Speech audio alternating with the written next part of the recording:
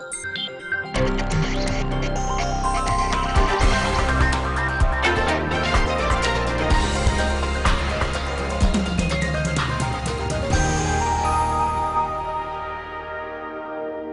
لیدونکو سلام، تاسو له شمشاد تلویزیون څخه د تودو بحثونو پروګرام ګورئ. د بلاک واټر شخصي کمپنۍ مشر هیرک پرنس څو موده مخکې ویلي و چې په افغانستان کې د جګړې د ختمېدو یوازینۍ لاره دا ده چې باید جګړه خصوصي کمپنۍ ته ورکړل سي. له دې سره جوخت بیا داسې ګنګوسې هم خپرې سوې چې ګواکې د امریکې ولسمشر غواړي چې د افغانستان جګړه خصوصي کړي، چې دې موضوع په افغانستان کې غبرګونونه راوپارول. په دې برخه کې د افغانستان دفاع وزارت ویلي و چې دا یو نوع تبلیغات دي چې د افغانستان د ثبات او سولې دښمنانې کوي او دا کار ناممکن ده. همداراز مشران جرګې هم ویلي و چې که چیرته د افغانستان جګړه خصوصي سي دا په دې معنا ده چې افغانستان به په دومه سوریه بدلیږي. او ولسمشر غني هم تند غبرګون په دې برخه کې درلود او ویلي و چې هیڅکله به زه اجیرو پوځیانو ته په افغانستان کې د فعالیت اجازه ورنکړم، البته بهرنیو اجیرو پوځیانو ته. اوس هم تېره ورځ ولسمشر غني یو ځل بیا دا موضوع یاده کړله. افغان ځواکونو ته ویلي چې تاسو زموږ د هیواد اتلان یاست او تاسو به دا هیواد ساتئ. په هیڅ صورت زه اجازه نه ورکوم چې د افغانستان جګړه خصوصي سي. نننی بحث مو هم پر همدې موضوع باندې ده. 3 تنه قدرمن میلمانه راسره دي. هر یو نظامي کارپوه ښاغلی ګلاجان څاپی، همداراز د کابل د علماو شورا عمومي رئیس ښاغلی مولوي عبدالبصیر حقاني او ښاغلی محمد حکیم تورسن د COA مشر. تاسو ښه راغلاست، وایم پخیر رالاست. څاپی صاحب، ولسمشر غني په وار وار دا ټینګار کړی چې زه چاته اجازه نه ورکوم چې په افغانستان کې جګړه خصوصي کړي. تېره ورځ بیا دا موضوع یاده کړې. فکر نه کوو چې د پردې شاته ځینې کړۍ اشخاص شته چې دې موضوع ته کوشش کوي چې افغانستان جګړه باید خصوصي سي؟ بسم الله الرحمن الرحیم. هر څه د مخه تاسو ته ډېر قدرمن میلمه ته، مولوي صاحب میلمه ته، ستاسې ټولو همکارانو ته عرض کوم. ما په دې هکله یو ور بل هم دلته خبرې کړې وې. بیا دا موضوع یادوم چې د افغانستان وسلوال پوځ څنګه چې جګړه ورسره روانه ده، دا وسلوال پوځ د همسایه هېوادو سره په جګړه دی. څه لرې هېوادونه همسایهګان او څه نږدې. د وسلوال پوځ سره چې هر څوک کومک کوي،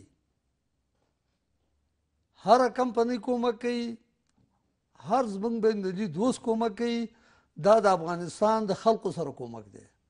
دا د افغانستان د وسلوال پوځ او د دې مظلوم ملت سره کومک کوي. دا ځکه په افغانستان کې تاسو ګورئ چې جګړه د 19 کاله ډېره ګرمه روانه ده او جګړه موږ سره مستقیما پاکستان، ایران او روس ورسره همکاري کوي. دا یو مسله. دومه مسله دا ده چې د افغانستان خپله وسلوال پوځ اجیر دی. د افغانستان کم پوځ چې موږ درلوده، چې هغه پوځ د جلب و جذب او د منصبدارو، د تعلیم یافته منصبدارو په ذریعه باندې سوق و اداره د وزارت دفاع، وزارت داخلي، وزارت امنیت ملي، ریاست، دا تعلیمات نامې مطابق هلته عسکریت تطبیقېده، هلته انضباط ډسپلین و، هلته سوق و اداره وه. اوس د افغانستان وسلوال پوځ د ده ټول پرسونل سربازان اجیر دي. او منګه عرض کوم راځم، د جهان نه موږ کومک وغوښتی او اوس یې غواړو، ځکه چې موږ سره بهرنیان جنګېږي. یوازې طالبان موږ سره جګړه نه کوي. دا د ناتو او د متحده ایالاتو ماروی سیب بیتی خدا کنه که عزبیت میتا. زمانگا خاور دید تجاوز نو ساتی، زمانگا خاور دید سقوط نو ساتی، زمونږ خاوره کې د جګړې ستونې ته نه راولي. اوس خبره دا ده صافی صاحب چې تاسو وایئ زموږ پوځ اجیر ده، پخوا ته به نه ځو، پخوا خو درسته د هغه څه چې وه خو لاړه له منځه. د اوس دپاره فکر کوئ چې د شخصي کمپنیو د افغان ځواکونو پرتله به یې وي ستاسو په نظر که هغه داخلي اجیر ده ولې احساس د دې سته ورسره چې خپل هیواد یې ده باید د دې دپاره کار وکړي، ولې یو شخصي کمپنۍ کله مسؤلیت د دې لري چې هغه د ستا هره موضوع یا هره ستونزه په نظر کې ونیسي؟ زما عرض واوره، دا شخصي کمپنۍ سرای نه دی، دا اجیر داسې اجیر نه دي لکه د افغانستان اجیران. د امریکا ایالات متحده ټول پوځ چې دی، ټول سلاح او مهمات چې دي، دا کمپنۍ تمویل کننده دي. دا کمپنۍ چې کوم یوې دي په امریکا کې څوک سلاح جوړوي، څوک ټانک جوړوي، سوق اداره هم هلته چا پورې تړلې ده. دوی که موږ سره کومک کوي د بلاک واټر په کمپنۍ په نامه، هغه سوق اداره لري. کله چې ناټو یا نړیوال په ټول قوت کې چې د ناټو په چوکاټ کې دلته ماموریت لري په 18 کاله کې دا جګړه نسي ختمولی، بلاک واټر شخصي کمپنۍ دا توانایي لري چې دا جګړه ختم کړي؟ آیا په هغه تیر تاریخ باندې چې خپله د نیویارک ټایمز ورځپاڼه وایي چې دغه بلاک واټر کمپنۍ په عراق کې یوه بده تجربه لري چې دی په ملکي وګړو په مرګ ژوبله باندې تورن دی، فکر کوئ چې داسې یو کمپنۍ دی په افغانستان کې کامیابه وي؟ زما عرض واوره، دا کاغذ کمپنۍ چې دي دا اوس سوق ادارې لاندې به وي. زه درته عرض کوم دلته قانون شته، امریکا هم قانون لري. که بلاک واټر کمپنۍ که هره کمپنۍ دا به منظم د یو سوق ادارې لاندې. زما په نظر زه داسې نظر ورکوم چې د افغانستان وسلوال پوځ سره چې هر څوک کومک کوي موږ ورته لبیک وایو په چوکاټ د قانون کې.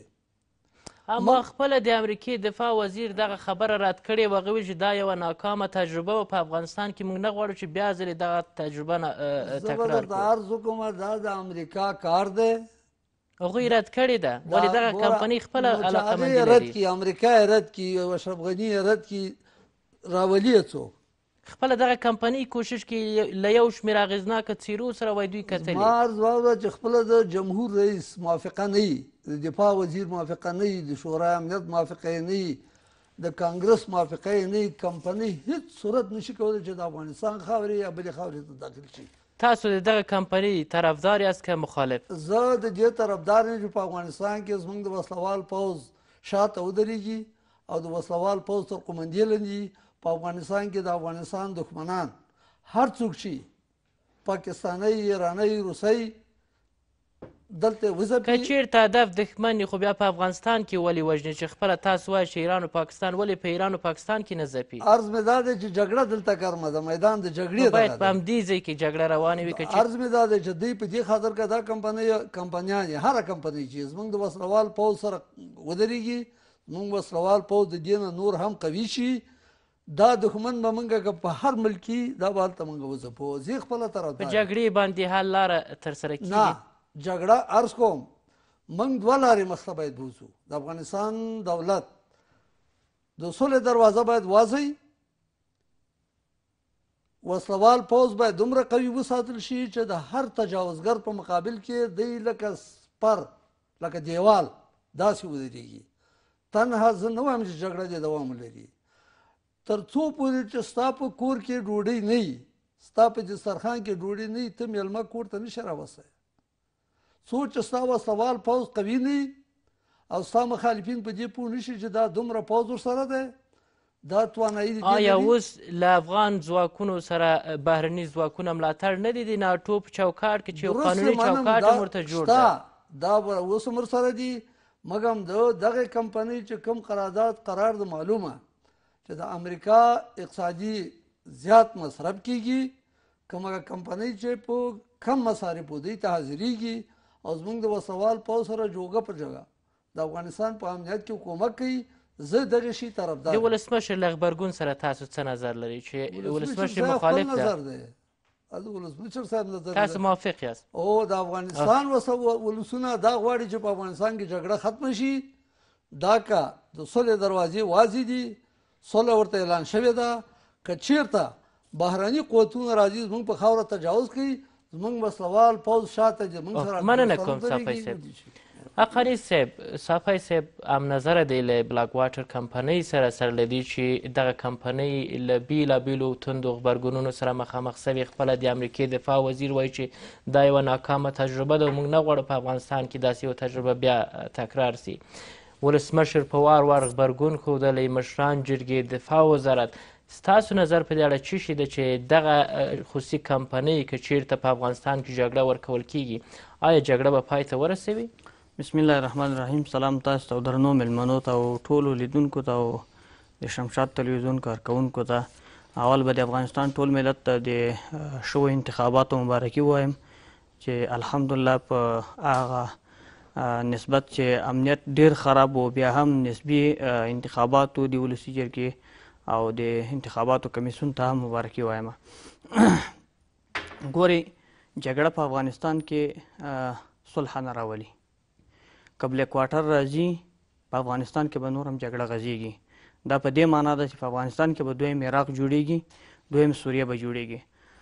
وخت چې خپله د امریکا کانګرس او د امریکا دفاع وزارت او د امریکا نیویارک ټایمز په دې باندې اقرار کوي چې دوی ناکامه پروسه لري، بیا د دې راتګ ته موږ څنګه ووایو چې دا دې راشي دلته. صافی صاحب موافق دی؟ دا د صافی صاحب خپل شخصي نظر دی، لیکن افغانان به په هیڅ وخت سره بلیک واټر ته اجازه ورنه کړي او نه موږ ورته اجازه ورکوو. ګورئ، د ناټو فوز، د امریکا فوز په ډېر پیاوړي او په ډېر لوی اقتصاد باندې راغلي د افغانستان له پوځ سره یو ځای ولاړ دي، له افغان امنیتي ځواکونو سره یو ځای ولاړ دي. دوی جګړه نشي ختمولی. یو شخصي کمپنۍ به څنګه جګړه ختمه کړي؟ مشر وایي چې یوازینۍ لاره د افغانستان د جګړې ختمېدل. مشر خو خپل هدف لري، د هغې پیسې لاسته راوړل دي. وژل پکې افغانان پکې وژل کېږي، افغانان پکې له بینه دي، د هغه څه فایده؟ بل دا چې په اقتصاد باندې جګړه ونه ګټي، نو په کم اقتصاد باندې خو هرګز جګړه نشي ګټلی. دا غلطه خبره ده. موږ سره قوي پخواني پوځیان شته، مسلکي چې څومره قوي پخواني پوځیانو سره دوی په عراق کې ولې ناکامه شول، دوی په سوریه کې که چېرته دوی دا غوښتنه کوي چې په افغانستان کې جګړه ګټو، په افغانستان کې راځو موږ د افغان فوج سره یو ځای درېږو، دلته موږ جګړه کوو، ولې په سوریه کې نه کوي؟ ولې په یمن کې نه کوي؟ ولې په نورو هیوادونو کې نه کوي؟ ولې فلسطین ته نه ځي چې افغانستان ته راځي؟ په افغانستان کې دوی لري، دلته دوی خپل اهداف لري. دوی فقط لاسته راوړنه دا شی ده چې افغانستان ته راشي او دلته له دې نه خپلې ګټې واخلي او د افغانستان خلک وځپي او دلته بې اتفاقي راولي. بلیک واټر هغه خلک دي چې په عامو خلکو کې وژنې کوي، عامو خلکو کې انفجارات کوي، عامه ځایونه له بینه بیایي. اوس هم چې اکثریت حملې کېږي او نه دولت په غاړه اخلي او نه د هغه په غاړه اخلي، طالبان په غاړه اخلي، نه داعش په غاړه اخلي، دا د بلیک واټر له خوا نه یي. دلته خلکو ته پیسې ورکوي، د پیسو په اساس باندې ځان ته زمینه سازي کوي. یو تعداد خلک به ورسره ولاړ وي له بلیک واټر سره، لیکن عام خلک د افغانستان به هرګز په تاریخ کې تاریخ لیکونکي به د هغه خلکو څیرې هیرې نه کړي څوک چې بلیک واټر سره ولاړ وي او د بلیک واټر د راتلو زمینه سازي دلته کوي. سره له دې چې په بهر کې خپل امریکې ورسره مخالفت کړی، دلته ولسمشر غني په وار وار غبرګون ښودلی، دا د تازه بیا یې ویلي چې زه به په هېڅ صورت کې اجازه ورنه کړم چې په افغانستان کې جګړه خصوصي سي. فکر نه کوئ چې د دغه خبرو تر شا حتما په افغانستان کې داسې څوک شته یا داسې اشخاص شته چې دغه موضوع ته کوشش کوي چې دغه جګړه د افغانستان، یعنې چې څومره اشخاص د دې تر شا موجود وي، دا به تاریخ په دې باندې لیکنه وکړي. کوم اشخاص دي دلته په داخل کې؟ هر هغه کړی چې هغوی جنګ کې خپل مفاد لري. دلته د جنګ په تودېدو، د جنګ په ګرمېدو کې چې اوبه وای خړې که مایان ونیسه، هر هغه کسان چې په افغانستان کې د جګړې طرفدار دي، د جګړې د غځېدو طرفدار دي، هغوی همیشه د ټوپک له خولې نه ګوله خوړلې، ډوډۍ یې خوړلې ده، د ټوپک له خولې نه پیسې پیدا کړي، د ټوپک له خولې نه اقتدار ته رسېدلي دي. هغوی به هېڅکله د افغانستان ولس معاف نه کړي او بښنه به ورته ونه کړي او دا به ذلیل او رسوایي. صافی صاحب وایي چې هم د سولې خبرې باید ادامه ولري، هم د مخالفین هرګز سوله راتلی نه شي، هرګز سوله په دې ترتیب راتلی نه شي. سوله له چا سره کوي؟ سوله که له طالب سره کوي. دلته خلیلزاد رالیږي او د پردې تر شا بلیک واټر رالیږي یا د پردې تر شا نورې خبرې کوي. خلیلزاد رالیږي د صلح لپاره چې هغه کله کامیابه پروسه روانه کړي، هلته ته د جګړې اعلان کوي. دا د ما په نظر باندې دا د جګړې ختمول نه دي، دا د صلح سره همکاري نه ده، دا بلکې جنګ تودول دي. او په جګړه کې د امریکایان واضح واوري چې په جګړه کې د امریکایانو خیر نسته ده، په جګړه کې د امریکایانو د ګټه نشته ده، منفعت یې نه پاکستان ته شته په جګړه کې، نه ایران ته شته ده، نه روسیې ته شته ده او نه امریکې ته شته ده. په صلح کې د ټولو خیر شته ده. په افغانستان کې اقتصادي پروژې د ټول پیاده کولی شي، لیکن نن که امریکا غواړي چې بلیک واټر ته ورکړي جنګ ورکړي د افغانستان، دا په یو نوعه د افغانستان په حکومت باندې فشار راوړل دي د پاس د پروژو د نه ورکولو د امریکایي کمپنیو ته.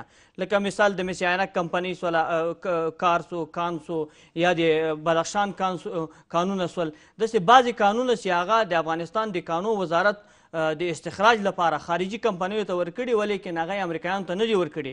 که هغه امریکایي کمپنیو ته ورکړی سوي وای، په افغانستان کې به دوی بیا نه بلیک واټر راوسته او نه به د جنګ توده و. خو دوی غواړي چې مفت ویسي، دوی غواړي چې دا هر څه مفت ویسي، لیکن دوی لپاره هم داسې په کار نه ده. دوی راغلي دي دلته اقتصادي جګړې ته، دوی راغلي دلته د آسیا نفت او ګاز او دې شیانو ته راغلي دي. کله چې ته دا نفت او ګاز وړې، دروازه د افغانستان ده. مهرباني وکړه افغانستان ته خپله سهمیه څومره ورکړې؟ دا یو ګیلاس.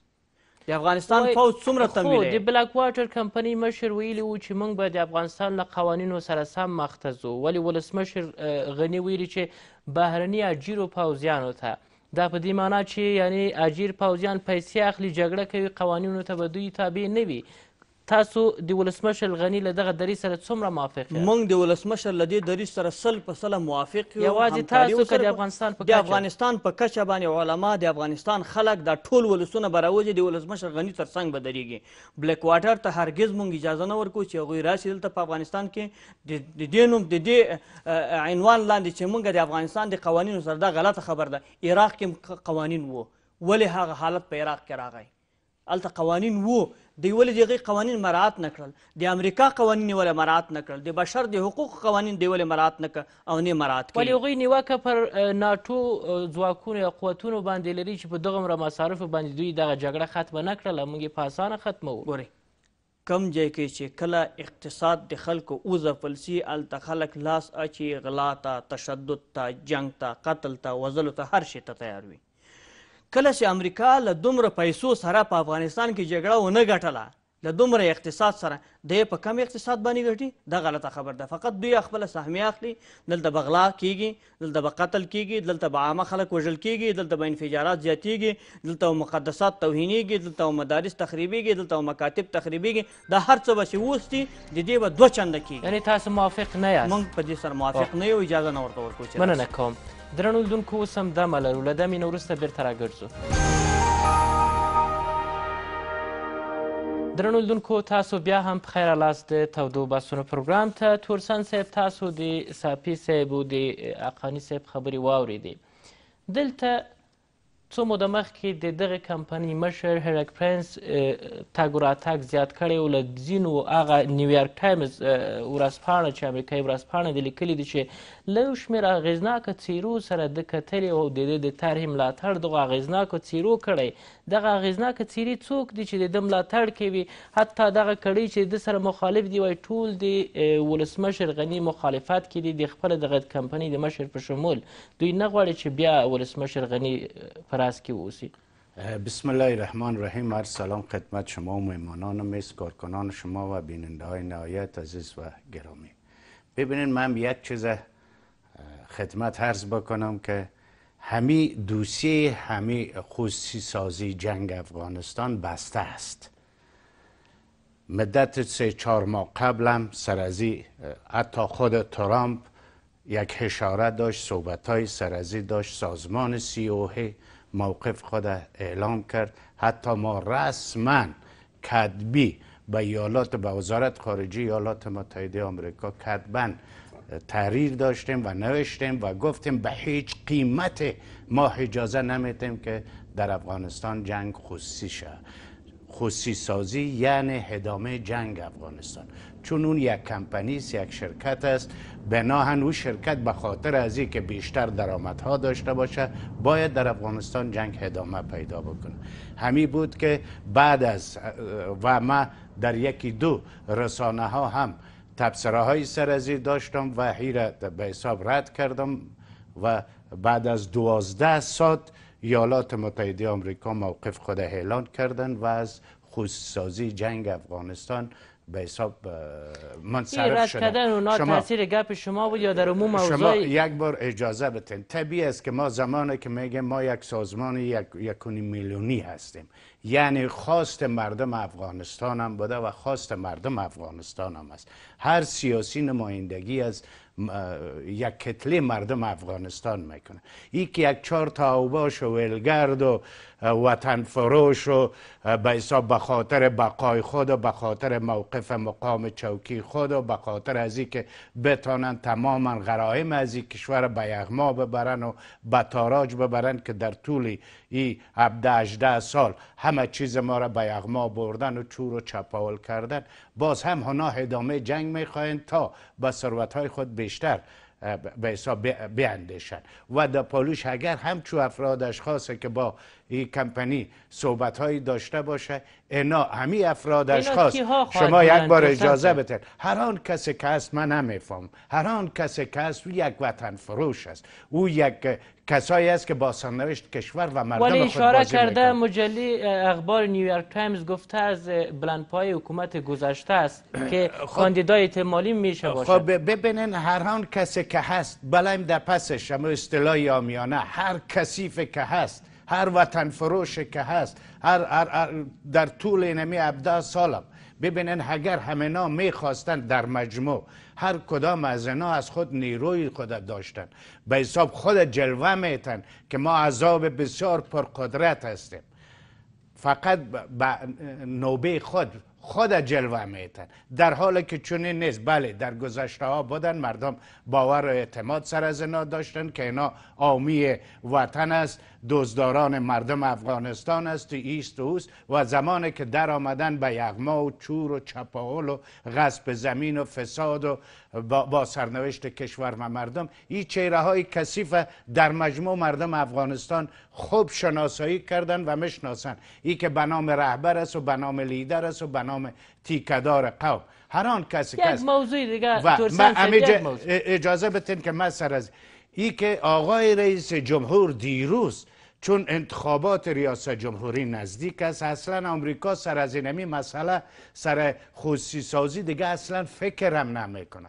این دوسیه به حساب بسته است. ولی خود همین رئیس کمپانی با یک شما یک بار اجازه بتین، مثل که نمیجه یک تعداد رؤسای کمپانی های ما برن با به حساب با کشورهای مختلف معامله بکنن، افغانستان این مدار اعتبار است، به هیچ قیمت نه. ولی موقف حکومت است، موقف دولت است و امور رقم دولت ایالات متحده آمریکا موقف خود اعلان کردن که به هیچ وجه جنگ ما خصوصی نمیسد. این که کمپانی میخواه که توسط یک تعداد از القاعاتی که به حساب پیشتر هم اشاره کردم تا بتانن باز دوباره به مو فساد و چور و چپاول و غصب و تاراج دارایی های هامه و معدن ها بزنن، اینا اگر ای را تشویق بکنن و پول بگیرن از اینا، چون اینا مزدور هستن همیش، بنان ای جای هم نمیگیره. و باز من میم سر حاصل موضوع ای که دیروز آقای غنی سر از این مسئله اشاره کرده، چون انتخابات بسیار نزدیک است و برای از که یک چهره ملی خود جلوه بده و بگویه که بله ما هستم که نمیخوایم جنگ در افغانستان ادامه پیدا بکنه، ببخشین خصوصی شوه، با اون نسبت ایره یادآوری شده. آیا این فقط کمپاین بوده و در اصل در پشت پرده هم چون اصلا ما ببینید موقف ایالات متحده آمریکا مثل آفتاب روشن است که اونا موضع‌گیری خود اعلان کردن و تصمیم گرفتن و گفتن به هیچ قیمت جنگ افغانستان و بلک واکر. به نظر شما فکر نمیکنین کمی کمپانی کوشش میکنه که ذهنیت سازی کنه برای خود تا بتونه امریکا را قانع بسازه که اینجا اکثریت با ما است؟ شما ببینین اکثریت نمیفهم منظور شما و یا از انمی کمپانی منظورشان چی است. اگر 4 تا اوباش ولگرد باشه اینا خود نمایندگی از مردم افغانستان نمیکنن. اگر میکردن ما شاهد صلح و ثبات و تاراج و یغما بردن به حساب معدن‌های افغانستان نمی بودیم. امروز ما شاهد صلح و ثبات بودیم. 4 تا ولگرد است، اونمایی که در روی صحنه قرار میگیرن میگن که ما وطن دوست هستیم، ما به خاطر مردم هم این کارا میکنیم، حق ما حق خواست ما حق مردم است.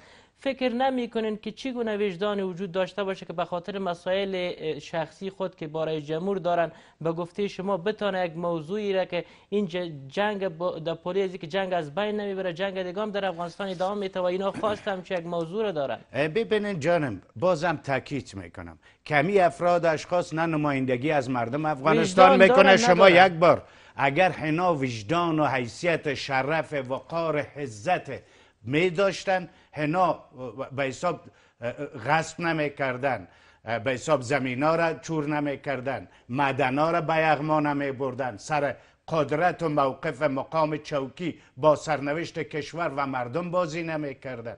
اونا تلاش می کردن چطور بتونن قوای مسلح خود به حساب حمایت بکنن که شامل اردوی ملی است، پلیس ملی است، امنیت ملی است. اگر به نام وجدان حیثیت شرف وقار با وجود از نامی بود، روزانه ما شاهد 150 نفر جوانای رشید از این کشور که به خاطر دفاع، باز هم به خاطر از این کثافت ها دفاع میکنن که نه تنها به خاطر چون جز از اینمی مردم اینا هم در امیجا خودشان زندگی میکنن. خواست اینا شخصی است نه بله این خواست شخصی است و مردم افغانستان به هیچ قیمت نخواسته و نمیخواه. بناهن ما بازم تاکید میکنم که این دوسیه بسته شدگی است. ولی صاحب موافق است با این موضوع که اگر خصوصی هم شو مشکل نیست؟ خب من یک چیز خدمت عرض بکنم که هر کس نظرش بر خودش محترم و معتبر است. این که جناب صافی صاحب میخواین که اگر جنگ خصوصی شوه این مربوط به خودشان است. اینا میگه یک طرف صلح از دیگه طرف مخالفین از بین برده شود. شما یک بار اجازه بدین. شما ببینین پایگاه ایالات متحده آمریکا با آلمان هست، با کره جنوبی هست، با ژاپن هست و تقریبا به 730 پایگاه داره ایالات متحده آمریکا به 172 کشور جهان. آیا این کشورهای جهان فقط دست زیر علاشه شیشتن که آمریکایا تامین امنیت بکنه یا این جزء از وظایف خودشان است؟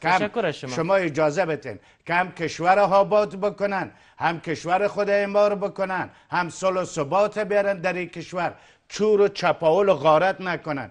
بناهن این جزء از وظایف حکومت افغانستان است که چطور بتونه سوق اداره قوای مسلح خود بکنه و در پلیس صلح و ثبات در افغانستان بیاره. و یک چیز دیگه، اجازه هم نته برای 4 اوباش و ولگرد که تا با سرنوشت کشور و مردم ما بازی. ډیره مننه کوم. صافی صاحب دا یو کمپایني خبره وه چې پرون ولسمشر غني وکړله، د دې شاته کومه موضوع وجود نه لري. دغه دوسیه بسته سوې ده، ولې تاسو مخکې هم د دې یادونه کړې چې عملا موږ دغه کمپنۍ دلته حضور لري، فعالیت لري. ما داسې عرض وکړو علیزی صاحب، مخکې تورسن صاحب ویلې چې دلته یو تعداد اوباشان غله، دا د غلو او د رهزنانو لاس که په هر شي کې هغه خرابېږي.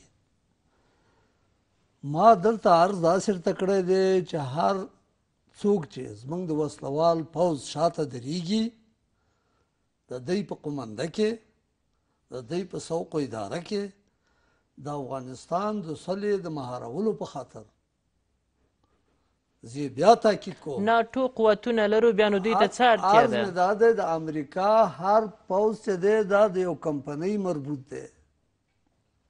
صلاح همچنین دا که د قانون په چوکاټ کې زموږ سره کومک کوي د امنیت په راوستلو کې، په عین حال کې ما دا یادولې وکړه چې موږ د صلح دروازه وازه پرېښې ده، زموږ دولت صلح اعلان کړې ده. لکه چې محترم خلیلزاد دلته د امریکا نماینده راغلی دی او کوټلي ګامونه یې اخیستي دي او دا ډېر مؤثر دي. دا داسې نه ده چې دلته به یو تعداد غله لاس یو کې وبو چې زه پلانۍ کمپنۍ راولمه دا وطن چوروم. دلته د وسلوال پوځ تعلیماتنامه شته، قانون شته. دوی به د وسلوال پوځ په چوکاټ کې هره کمپنۍ شي، هر پوځ د امریکا کوي که د ناتوي، دلته به زموږ د قوانینو مطابق زمونږ د وسلوال پوځ سره کومک کوي. ولې دوی په تیرو کې داسې تجربه نه درلودله چې قوانین مراعات کړي؟ دوی په ملکي وژنو کې تورن دي یا په ملکي وژنو باندې تورن دي. په دغه تیرو تجربو ته په کتو سره مشران جرګې ویلي چې دا به په دومه سوریه بدله سي. که چېرته راسي فکر نه کوي چې وضعیت به د افغانستان دغسې کېږي؟ ته زما عرض واوره، دغه 2-3 ورځې مخکې چې بمبار وشو دلته ملکیان مړه نه شوه، په ننګرهار کې مړه نه شوه، په قندوز کې مړه نه شوه. یو بانجویي ده، یو داسې بانجویي ده چې د افغانستان وسلوال پوځ ته ستونزې ایجادول دي. یو د افغانستان د دښمنانو وژنه ده. موږ او تاسې ولیدل دا نن چې یو انتحاري وشوه په دې مخې ته کمیسیون مخې ته، چا موږ سره جوړه کړې ده؟ چا زموږ د صلح اعلان ته لبیک ویلی دی؟ راځئ په خپل هغه کې ولې په جګړې نه سو کولی؟ دا به بې انصافي د امریکې لپاره چې له یوې خوا د سولې خبرې چې خلیلزاد رالېږي، له بلې خوا شخصي کمپنۍ بیا دغه ډول عرض مې دا دی چې وروره یو عسکر چې یو ځای 2 کاله 3 کاله تیر کړي یا 5 میاشتې 6 میاشتې تیر کړي، هغه خسته کېږي. دوی به خپل د پوځ د یو وضع کولو په خاطر دلته چې هر پوځ رالېږي. بیا هم زه وایم دا اوس مې دې ویلي چې 10 کاله مخکې ما ویلي دي چې بهرني قوتونه په افغانستان کې عملیاتو ته راغلي دي. دا د زموږ د وسلوال پوځ تر قومندې لاندې له دې سره ټول مخالف دي. امریکې نه نیولې تر افغانستانه تر ټولو چارواکو ول یو تیات کسان چې تورسن صاحب یادونه وکړه، هغوی غواړي چې دا خلک چې امریکا یې لازمه نه ګڼي، ولسمشر د امریکا یې لازمه نه ګڼي، دفاع وزارت یې لازمه نه ګڼي، د امنیت شورا یا کانګرس یې لازمه نه ګڼي. دا پوځ خود سره نه راځي افغانستان ته. حقاني صاحب اشاره وکړه دې موضوع ته چې دوی شخصي ګټې شخصي کمپنۍ د پیسو په خاطر راځي، جګړه له منځه نه وړي. ما عرض دا دی چې دا خو یو کس نه دی، 2 نه دي، دا پوځ دی. دا بدون د امر د کانګرسه، بدون د فیصلې د کانګرسه، بدون د امر د ولسمشر نه هېڅوک داسې نشي کولی چې خود سره عمل وکړي. ولې دغه یوه بسته سوې دوسیه د ولسمشر کمپایني خبرې کړي دي؟ دا داسې نه ده. ولسمشر هم څه ګوري چې وایي. دلته د ستا په پوځ کې دا اوس خصوصي کمپنۍ نه دي شاملې، د وسلوال پوځ سره کومکونه نه کوي. که د امریکا پوځ راغلی دی دا راسن ولې یو چوکاټ ورته جوړ دی چې راغلی؟ موږ زه هم دا وایم چې چوکاټ ورته جوړ دی، چې د چوکاټ په د قانون په چوکاټ کې دې موږ سره همکاري وکړي. موافق یاست بیا هم له بلاک واټر سره؟ د قانون په چوکاټ کې چې هر څوک موږ سره کومک کوي د صلح په راوستلو کې، په امنیت راوستلو کې، د افغانستان دښمنانو په وجنګه کې، زه موافق. دا خو جګړې ادامه ده، د جګړې له منځه وړل نه دي. جګړه چا بنده کړې ده؟ چا بنده کړې؟ کوم ارګان بنده کړې ده؟ ستا د جګړې په ختمولو کې پاکستان در سره همکاري کړې، ایران در سره کړې، روسیې در سره کړې، طالبانو در سره کړې. ته نه ګورې ستا په میدان شهر کې، په بادغیس کې، په فراه کې، په کندهار کې، په مشرقي کې کوم ځای کې جګړه بنده شوې ده؟ مننه کوم.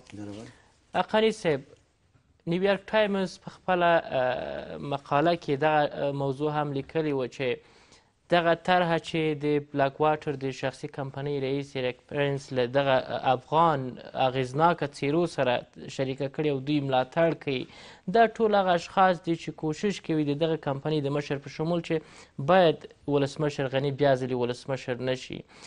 کله چې دا خلک راځي خو طبعا دغه طرحه چې مني دي راتلونکي دپاره به هم دغه اشخاص دوی سره دغه قرارداد هم مني. دغه اشخاص تاسو په نظر څوک دي؟ تورسن صاحب خو خپل نظر ورکړ. ګورئ دغه اشخاص نیویارک ټایمز خپله نومونه په ورځپاڼه کې لیکلي دي او خپله له دوی سره معلومات دوی ته خپله سته او د مونږ او تاسې د تلویزیون له پردې نه دوی خپله د خپل ځان ویني او زه دا باور لرم چې دوی په خپل وجدان کې خجالت دی او خجالتي باسي چې ولې دا رقم حرکت شوی دی. ګورئ په افغانستان کې همیشه سیاسیونو غلطۍ کړي دي او د سیاسیونو له غلطۍ له وجې نه افغانستان په دې حالت کې دی او نور به هم داسې په بدبختۍ باندې ځي دوی له لاسه. د ولسمشر غني چې کوم دریځ دی له اولې ورځې نه چې دی په چوکۍ باندې ناست دی تر ننه پورې هیڅ انسان له صحو له خطا نه هم خالی نه دی او هر انسان صحو خطا کړی دی، که هغه د طالبانو حکومت ملا مادمارو نور مجاهدینو تر ننه پورې ډاکټر نجیب ټولو کړي. البته صح و خطا به هم رئیس جمهور نه سوي وي یو ځل نه څو ځله به سوي ولیکن د افغانستان لپاره مفیدې پروژې مفید کارونه هم ترسره کړي چې دا په ټول د تاریخ کې نه دي شوي. څو ورځې مخکې تاسو ویل چې چابهار بندر باندې بیا هم خبرې وشولې په ایران کې او دا یو غټه اقتصادي او د افغانستان لپاره یو غټه لاسته راوړنه ده. د افغانستان اوسنی حالت چې ګوري اقتصادي ورځ په ورځ باندې افغان کرنسي یا پیسې راټیټېږي او په ښارو کې قیمتي زیاتېږي. نو دغه رنګې د افغانستان د اقتصاد لپاره ډېر کارونه کړي دي. که آینده کې افغانان وغواړي نو رئیس جمهور کولی شي ځکه چې نن په افغانانو کې خصوصا په ځوانه طبقه کې که هغه نر دي که ښځې دي حتی په سپین ږیرو کې محبوبیت لري. صحیح ده په یو تعداد سیاسي چهرو کې به هغه محبوبیت نه لري ځکه هغوی دغه مخالفین په کومه کټګوري کې څوک دي؟ یعنې دا هغه خلک دي چې هغوی په ټول د تاریخ کې په افغانستان کې جګړه تازه کړې ده او غواړي چې جګړې ته لمن ووایي او بیا هم د ټوپک له لارې نه ګوري. په دې مخالفینو کې هغه کسان شته دي هغه کسان چې په ټیټ ټانګې لوګر کې د خلکو ښځې نه ښکته کولې د خلکو زامنو ته یې دلته د هغه زنګ و جامن نه ور اچول نه بول د خلکو ښځې لوسولې نه. په دې مخالفینو کې هغه کسان شته که نشته دي. نن د افغانستان ملت قضاوت کوي د افغانستان ملت په دې پوه دی د افغانستان ملت ته تاریخ پروت دی او د خدای لپاره د خلکو په کلي په کلي باندې قمندان سالاري و حتی د خدای ته به یې کنځا کولې. ما داسې حالت کتلی داسې حالت چې د ویلو نه دی داسې حالت تاسو په نظر ولسمشر دغه پروسه غواړي ختمه کړي ولې دوی په مقابل کې دوی په مقابل کې ولاړ دی لیکن د افغانستان ملت په هوښیارۍ سره روان ده. د افغانستان ملت به خپله قضاوت کوي. ګورې ما داسې حالت لیدلی ده چې د ښځې ایوان پیدا شوی ده ماشوم پیدا شوی دوی ورغی تجاوز یې پرې کړی ده. دا هغه حالت دی. یا د ښځو نه سینې پرې شوي دي. ما په خپله په بغلان ولایت کې لیدلي دي 15 نفرو ښځو نه سینې پرې دي. دا هغه سیاستمداران دي نن دا څوک دي دا چا کړي دي؟ د افغانستان ملت ته دا واضح دی. نن که بلیک واټر راولي ګورئ یو یعنې دغه شخصي مشکل دومره زیات دی چې ته د خپل هېواد هر څه نه دی تېر دی خپل ناموس نه دی تېر دی. ګورئ یو له افغان فوج سره یو کمپنۍ قرارداد کوي چې زه به تا ته اکمالات کوم څه شی به درته راوړم مرمۍ به درته راوړم. یو بله کمپنۍ راځي وایي زه تا ته ډوډۍ رسوم بله کمپنۍ راځي زه تا ته غوښه رسوم. صحیح شوله. یو دا قرارداد دی چې سړی کوي.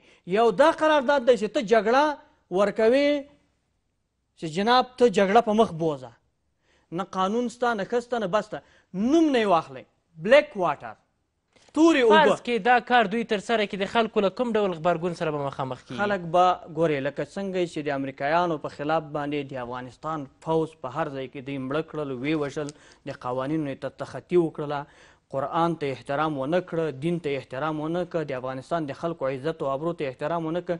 د افغانستان وسلوال فوج تاسې وګورئ په دې 18 کالو کې څومره خارجیان یې وژلي دي. دغه رنګې به دغه بلیک واټر تر دې له بدتر حالت داخلي اشخاص سره به څه کېږي؟ داخلي اشخاص به هم له دې نه بدتر کېږي. تاسې یاد ساتئ چې خلک به پسې راوځي وایي تنګ آمد به جنګ آمد. ای د افغانستان ولسه ولې مړ یئ؟ تر کومه به وژل کېږي؟ تر کومه به چورچپول کېږي؟ ولې دا رقم یې منظور پښتین په پاکستان کې 15 میاشتې کېږي چې راوتلی پرون 15 لکه خلک راجګ د خپل حق لپاره د ټول د هر هغه چا په ضد باندې جګ سي چې هغه د ملي منافعو د افغانستان د خلکو په ضد باندې دي د هغوی په ضد راووځئ سړکونو ته راوځئ واټونه بند کړئ. د حل لاره څه شی دغسې ډول ستونزو د مخنیوي د حل لاره همدغه شی ده چې په آینده کې داسې رئیس جمهور ته رایه ورکړي چې هغه د افغانستان د خلکو د منافعو لپاره کار وکړي نه د خپلو شخصي جیبونو لپاره. هغه څوک وټاکي چې هغه افغانستان ته مفید وي هغه څوک وټاکي چې د افغانستان وسلوال فوج د افغانستان وسلوالو ځواکونو ته د افغانستان صلح ته وفادار هغه چا ته رایه ورکړي. تورسان صاحب څو ځلې د دغه کمپنۍ مشر غوښتلي چې د ولسمشر غني سره وګوري ولې ولسمشر وخت نه دی ورکړی دا موضوع یې رد کړې. دغه دریځ تاسو د ولسمشر څنګه ارزوئ او حتی تر دې حده پورې دغه نیویارک ټایمز ورځپاڼې لیکلي چې دغه ایرک پرنس ته په افغانستان کې د ویزې د مخنیوي لپاره هم اقدام شوی ویزه نه ده ورکړل شوې. ببینید من یک چیز خدمت عرض بکنم. خب همین که به حساب موقف خود آقای غنی اعلان کرده و نمیخواهد که با همراه از بلاک واتر رئیسش ببینه ما از این حمایت میکنیم برای که خواست مردم افغانستان و خواست خود ما است. ما از این حمایت کردیم در گذشته هم حالا هم حمایت میکنیم. ما چند چیزه پیشتر شما یک کوتاه‌تر یا پیشتر شما یک نه وقت دارم ما ساعت قید کردیم بر دیگرها زیاد وقت دادن بر من بسیار کم. من یک چیز خدمت عرض بکنم. پیشتر شما یک سوال کردین که فرض مثال بلکواتر میخواد که آقای غنی رئیس جمهور نشه و هم یک تعداد اوباش ولگرده که هستن درست ایره بلکواتر میخواد تا به هدف خود برسه. من یک چیز خدمت عرض بکنم و من ایره اطمینانم برای شما میتم از طریق شما و برای تماما بیننده هایی که میبینن نه آقای غنی رئیس جمهور آینده از این کشور است نه ای 4 تا اوباش ولگرد نه کسایی که تیکدار هستند نه کسایی که تا اکنون با سرنوشت کشور و مردم بازی کردن.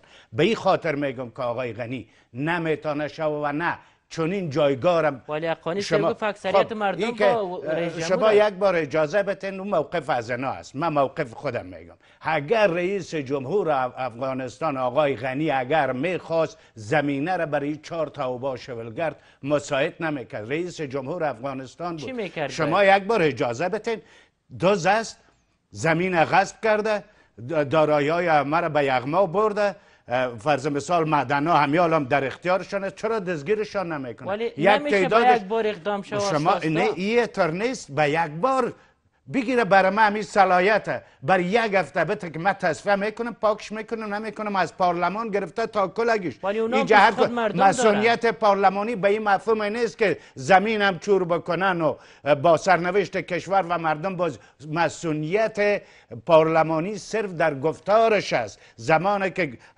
صحبت میکنه ولو هر قدر که تند و تیز به آدرس حکومت باشه مسئول است. عکس العملی که رئیس جمهور داشت در مقابل رئیس از کمپانی شما موافق هستین؟ بله ما موافق هستم که رئیس جمهور نمیبینه و از موضع‌گیری که در قبال از این داره که نباید خصوصی شه مردم افغانستان و سازمان COH ازش حمایت میکنه و بازم میگم بر هیچ افراد اشخاص اجازه نمیتیم که جنگ افغانستان خصوصی بسازه با سرنوشت کشور و مردم ما بازی بکنه و دیگه یک خوشخبری دیگر هم برای مردم افغانستان میتم از طریق تلویزیون شما که دیگر اینمی کسایی که خدا به حساب آمیان شما دانسته بودن و یا میدانن خود در حالی که چنین نیست خونخوارا هستن اینا دیگه در قدرت سیاسی افغانستان نه جای دارن به نام تیکدار قوم و تیکدار حزب و تنظیم و هر آن چیزی که هست اینا همش معامله‌گرا است هوشیاری و بیداری تان مردم افغانستان حفظ بکنین همون رقمی که هم از اینا بریدین بیشتر ببرین و همیشه نفرین برشان بفرستین که با سرنوشت شما بازی مننه کاملا تاسو چې ګډون هم درلود درنو لیدونکو د تاوده بحثونو پروګرام پر همدې ځای سرته رسیږي د خدای پامان